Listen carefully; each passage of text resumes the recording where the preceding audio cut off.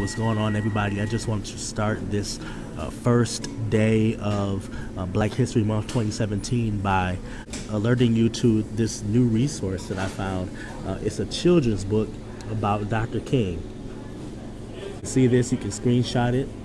But it's an excellent book. I read it to Candace last night, and it's just an amazing book. It was written from the perspective of Dr. King, just talking about his life, talking about everything that he had learned throughout his life, and talking about it from a children's point of view, so that a child could understand. But just really talking about his life, and talking about how his parents taught him to just continue to love people in spite of how he was treated, and how he used big words and big ideas to get across to other people. And so this is just a great children's book, and I just pray that any of you who have kids, or even if you don't have kids, just check it out.